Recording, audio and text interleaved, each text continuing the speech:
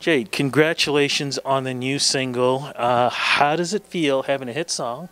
How does it feel being on a show that is groundbreaking? But more importantly, though, how does it feel? Because when we talk and people learn more about you, you've been somebody who has been working there, you know what, in this business. And finally, the launch is giving you your stage. It feels pretty great, you know.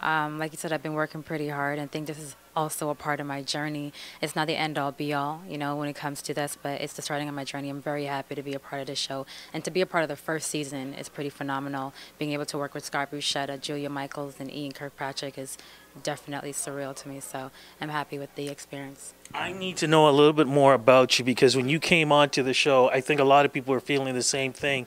Confidence, fierce, motivation. You knew exactly what you wanted. You knew you were going to go after the prize, and it was like nothing was going to stop you. Where did that come from growing up and learning about the business?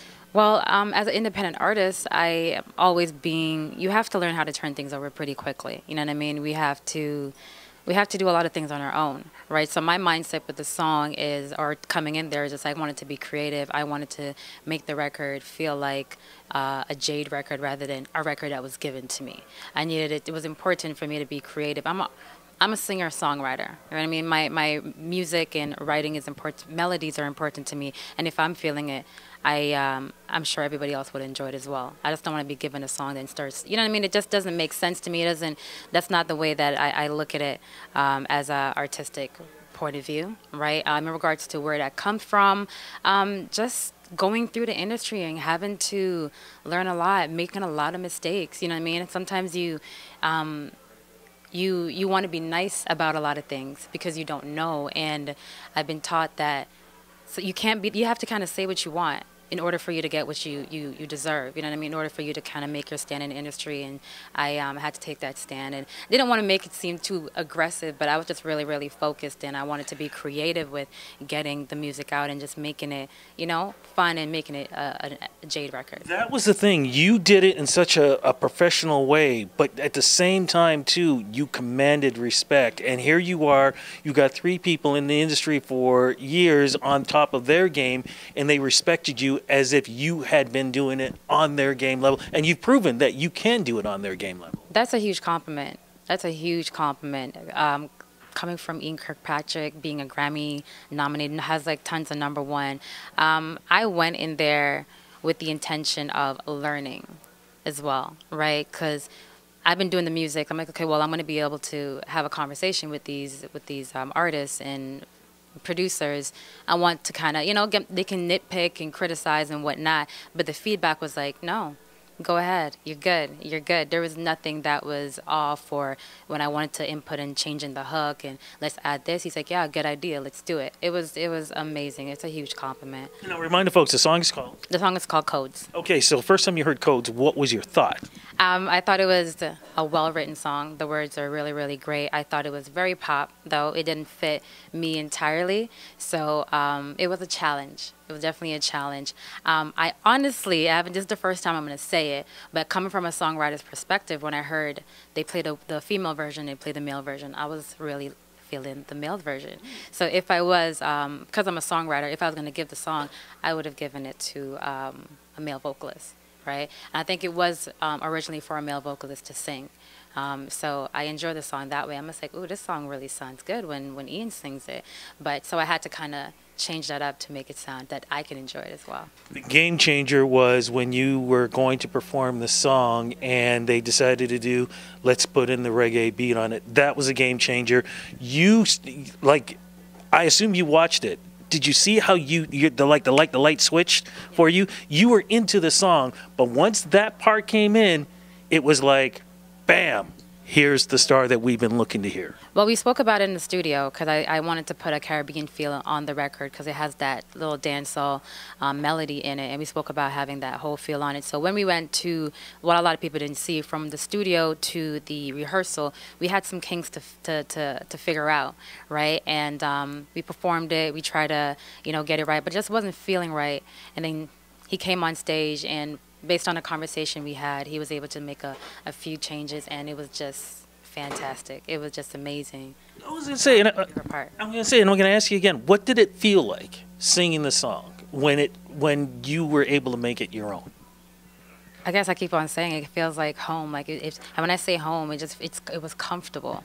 You know what I mean? I got to kind of let down my guard and to kind of it was a quick growth within those minute or seconds or so, and trying to forget that the cameras were around because I was like, this actually feels good. Like this record feels good now, and it's a little bit slowed down, and I can just groove to it. It felt like I was on the islands. You know what I mean? It felt like there was sunshine, and I was in LA, and the whole world. It just felt really, really good. There is a sense of, I've been noticing with artists that I've been speaking with, artists your age, and you guys are bringing back this couples dance feel again. And I feel like this is what this song is about too. It's bringing couples back together, whereas for a little while people were just dancing on their own. Now it's like, where's my woman? I need to dance with her, kind of thing. And that's what I feel like with this song too, the way you were able to reinterpret it. Yeah, it's a sexy kind of sultry record. My vibe is very sexy, sultry. So with my voice, it automatically adds that essence to it. And of course, so who doesn't? You want to dance with somebody. You don't want to dance by yourself. That's the whole point of music. You know what I mean? Partnership is definitely important. So yeah, I'm glad that you had that input with it. What's the reaction been now with family and friends? Now that this is all out, like how are people reacting to you with this? Because, you know, people know you one way, but now they know you a different way. It's true. Everybody's been so supportive. My friends and family have seen my journey from way back till now. So it's like, wow, you actually did what you said you're going to do. You know what I mean? And I think a lot of people, not saying that they didn't believe it, but when you tell people you're going to do something, they want to see proof. You know, even if you're traveling here and there, but on like an international level, like being on a TV show, they think like, oh my God, like, boom, you made it. And also the misconception is now like, oh my God, you're rich. Like you're good. Like someone called me like, oh, so you're rich now. I'm just like, nah, I'm just getting started. This is where the real work starts. You know what I mean? I saw you come in with the backpack and everything else. So yeah, I'm always in my backpack. All backpack, running shoes, Converse. I'm usually chilling. So regardless of the money or not, I'm usually chilling like that. So what was it like? You were on The Social, weren't you? I was on the social. What was that like? You watched the show forever, and then here you are now as a major guest. That was so much fun. I didn't get to see I saw little clips of it, but I didn't get to see the episode yet. But those ladies were amazing. They're just beautiful. And I got a chance to talk about previous records that I've done and just the show in general. It was great. And you said you wanted a team. You have a team now. So how is that working together? Because even though we have a major hit right now, it's not just about one song. It's now about a career and other songs. How is now the team looking at you, and how are we focusing? Well, everything is still new, right? So it's been just a couple of days, so I still haven't had a chance to meet up with everybody and see. Scott is in Nashville, and everybody's everywhere. So we're still pretty busy, and we have one more episode to go. So I think once that episode is done and everybody, you know what I mean, everybody's a little bit more free and, you know, get to kind of woosah a little bit, we can definitely start and collaborate and see where we can take this and move around with the record. You ready to be a role model? Because especially in this age where we're talking about strong women, the Me Too movement, women have been standing up, you stood up like nobody's business in the show that we got a chance to see. How does it feel now that you can show people that when you have a dream, no matter how tough things are, dreams can become reality? I think that's extremely important, especially being a young woman, a young black woman in the industry, for other women to look up to. That's great. I think sometimes we're automatically put into being role models, even though we don't want to or not, because we don't want to kind of fess up to our actions when things are not bad. You know, when things aren't that great, but it's a huge compliment. I have a lot of little ones that look up to me, but I do also have songs that are, you know what I mean, or they have profanity and whatnot, because I'm just me, and I'm very passionate about music, and I like creating in different genres and different sounds, and just to kind of express myself. So my message is to kind of express yourself any way you like to, just be positive about it. As long as you're positive about it and you have the right mindset and the right intentions, that's all that really matters. So in regards to being strong and standing up, it's important for me to have confidence. And I think for me is I'm inspiring myself. And if you inspired by that, that's the icing on the cake. But I'm still on the road and the journey of being confident, because I went through a journey of trying to decide, or what should I do? What should I be? What do I want to do? So it's great to be in this position to be able to be even considered to be a role model. It's pretty awesome. What a way to celebrate Black History Month, you know? I absolutely love this. To follow you, where do we go for website, Twitter, all of that stuff? Where do we go now? You can find me on Instagram, JAYD_INK. On Twitter, the same thing, JAYD_INK.